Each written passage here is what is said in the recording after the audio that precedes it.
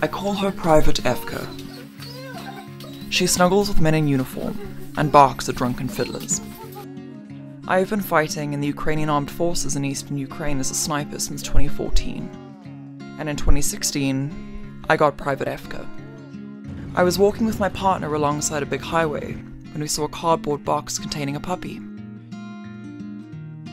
But my friend said we should take her or she'll die here, and so I gave in.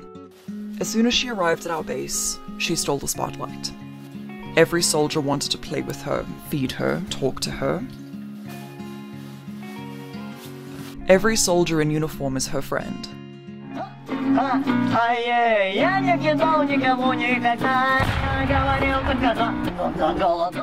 The life of a dog at war is tough, but Private Efka is a real fighter.